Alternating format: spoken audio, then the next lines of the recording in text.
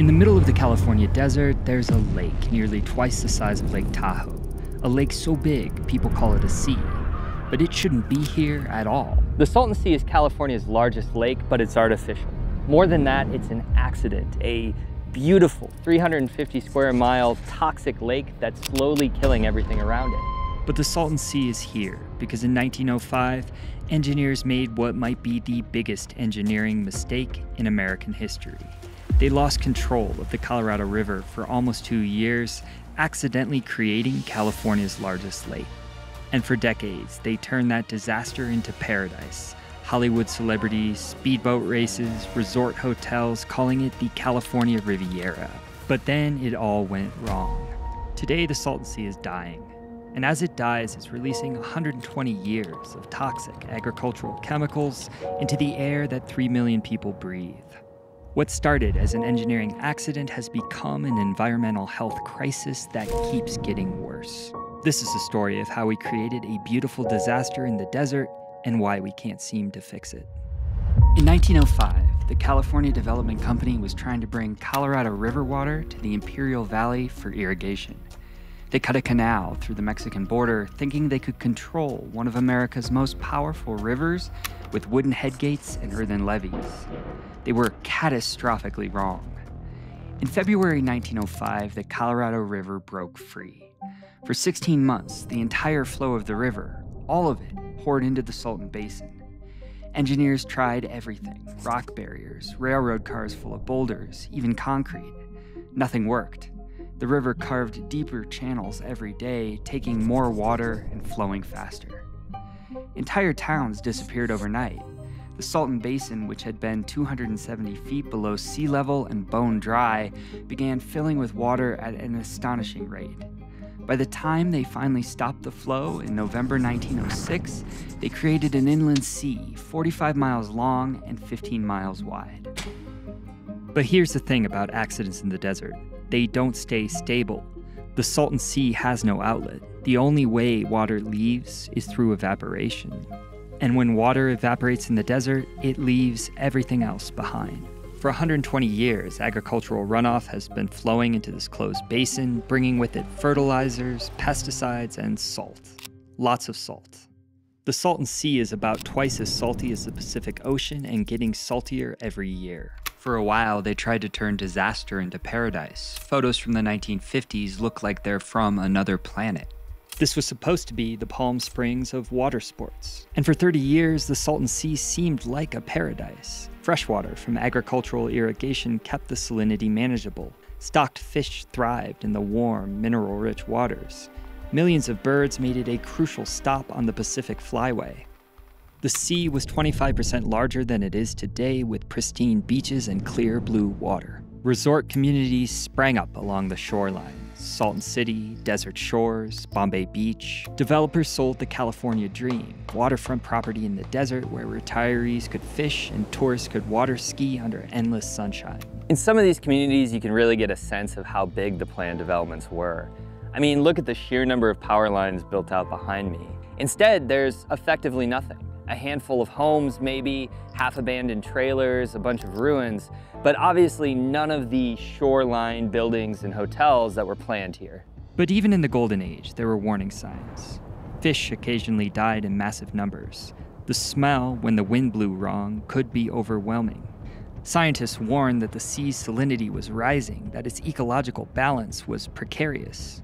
But nobody listened. The money was too good, the dream too perfect. I'm at the remains of Bombay Beach. They keep moving this swing set closer to the shoreline as the sea retreats. It's like exploring a post-apocalyptic movie set. There's really cool public art everywhere, but what used to be the yacht club in the heyday is now a half mile from the shoreline. The lake has shrunk that much. The retreat of the sea has exposed what scientists call the barnacle zone, a white ring around the basin marking where the water level used to be. Every year, that ring gets wider as the sea shrinks further. The collapse began in the 1970s and accelerated through the 80s and 90s. And as the sea became saltier, fish populations crashed. Without fish to eat the algae, massive blooms turned the water green and consumed all of the oxygen. Fish die-offs became routine, not hundreds, but millions of fish floating dead in the summer heat. Then came the day that defied comprehension.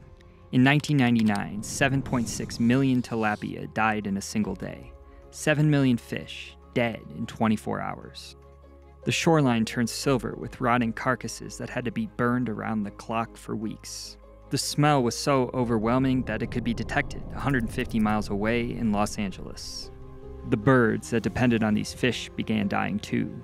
The Salton Sea, which had once supported more bird species than anywhere else in California, became a toxic trap. In 1996, more than 10,000 white and brown pelicans died from avian botulism, along with nearly 10,000 other fish-eating birds. Entire rookeries simply disappeared. By 2000, the sea was supporting almost no fish life. The resort towns emptied out as property values collapsed. The smell became so bad that Imperial County declared health emergencies. And still, the sea kept shrinking. But the real crisis was just beginning. This is the bit that most people don't understand. It isn't about the dead lake, it's about what happens when that lake disappears. When water evaporates from the Salton Sea, it leaves behind a toxic cocktail, all concentrated in the dried lake bed that's now blowing across Southern California. This isn't ordinary desert dust. This is 120 years of agricultural runoff baked in the sun and ground into particles fine enough to penetrate human lungs. The Salton Sea lake bed contains some of the highest concentrations of airborne toxins anywhere in America, and it's all becoming airborne. Every day, the sea shrinks a little more, exposing more contaminated sediment to the desert wind. The result is an environmental health crisis affecting 3 million people across the region. Children in nearby communities like here in Salton City have asthma rates nearly 3 times the national average. Emergency room visits spike every time the dust blows up. Air quality here in the Imperial Valley regularly exceeds federal safety standards, and it's not from cars or factories, it's from a lake that's slowly turning into a toxic dust bowl. And the irony is devastating.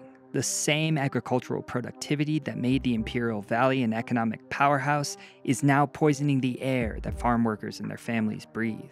And as the resort communities disappeared, they're the only ones still left here. This is where the environmental consequences of our water choices become human consequences. The communities most affected by toxic dust are among California's poorest and most politically powerless, predominantly Latino farm worker communities that don't have the resources to move away, don't have air conditioning to seal out contaminated air, don't have health insurance to deal with respiratory problems.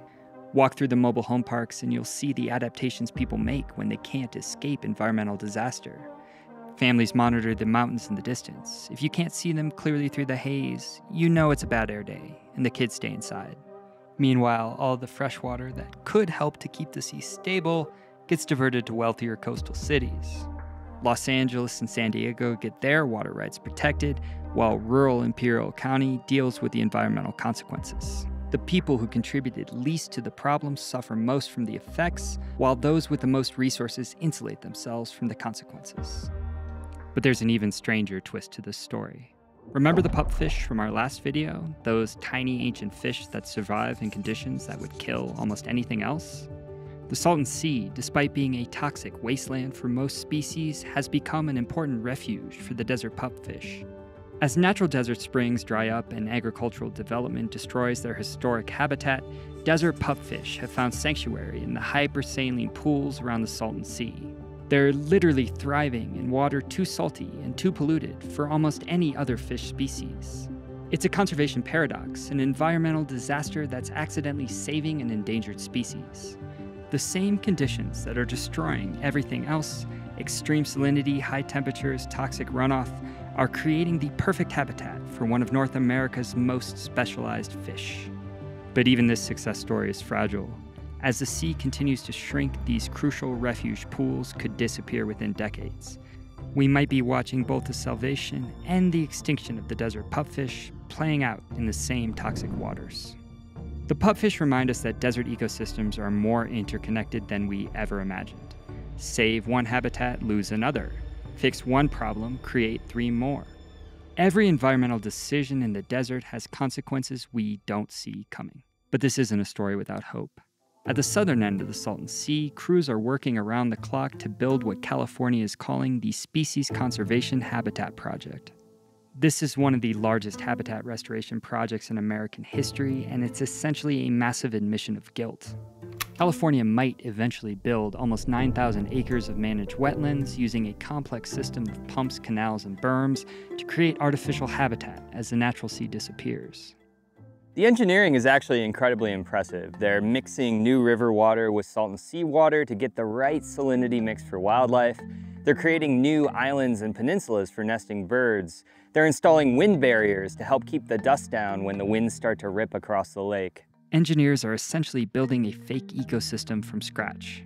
Artificial wetlands with precisely controlled water levels. Manufactured islands designed by computer models. Berms and channels that mimic natural hydrology but depend entirely on pumps and human management. The project will create habitat for some birds, reduce some dust emissions, and buy some time. But here's what gets me. We're spending $250 million to artificially recreate what we accidentally destroyed when we created the Salton Sea in the first place. We're using 21st century engineering to fix a 20th century engineering disaster, all while knowing that the fundamental problem, too much salt, too little water, remains unsolved. The project will help, but it's essentially a very expensive Band-Aid on a wound that requires major surgery. Without new sources of fresh water, the Salton Sea will keep shrinking, the dust will keep blowing, the environmental health crisis will continue. The Salton Sea's neighbor is one of America's most successful national parks, Joshua Tree. From the peaks in the park, you can look across the desert toward the Salton Sea and see the full scope of what we're dealing with. Not one environmental crisis, but a preview of our future if we don't learn to make better choices. Joshua Tree National Park represents everything we did right about desert conservation. We set aside 800,000 acres of the most spectacular desert landscape in North America and protected it before development could destroy it. We created visitor infrastructure that lets millions of people experience the desert without damaging it. We've maintained wilderness areas where desert ecosystems can function exactly as they have for thousands of years. But Joshua Tree also shows us how fragile that success really is. Temperatures are rising well beyond what these trees are able to tolerate. The trees that give this park its name might not survive the next century here. Urban development creeps closer to park boundaries every year. Water rights battles threaten the springs that sustain desert wildlife. And now we face political threats that could undo decades of conservation progress. When politicians talk about unleashing American energy by opening protected lands to drilling and mining, they're making the same mistake we made in 1905, assuming we can engineer our way out of any problem, that economic benefits today are worth environmental costs tomorrow. The Salton Sea is what happens when we make short-term decisions about long-term landscapes, when we prioritize economic development over ecological stability, when we assume technology can fix the problems technology creates. Looking out toward the Salton Sea from Joshua Tree, you're seeing two possible visions for the American West. One where we learned to live within natural limits, and one where we didn't.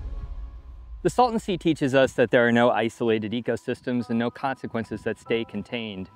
The agricultural policies that created this crisis were made by people that never imagined they would have created a health crisis for 3 million people. The water diversions that are hastening the sea's collapse are made by politicians who will never have to breathe in the toxic dust. But the most important lesson of the Salton Sea isn't about water policy or agricultural runoff. It's about time. Environmental problems that develop over decades or centuries can't be fixed with quick technological solutions. The damage we do to natural systems often becomes irreversible, long before we fully understand what we've done. We created the Salton Sea by accident in 1905. We turned it toxic through decades of bad environmental choices. And now we're learning some mistakes are so big that even $250 million restoration projects can't fix them. The dust from the Salton Sea is blowing right now, carrying with it 120 years of accumulated mistakes. In a few hours, some of these particles will reach Los Angeles. By tomorrow, they could be in Arizona or Nevada.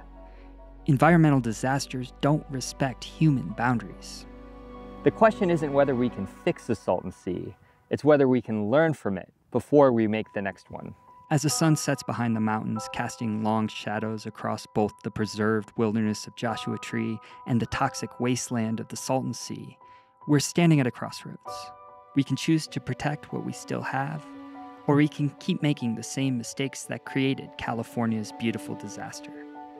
The choice is ours, but The time to make it is running out, one evaporated acre at a time.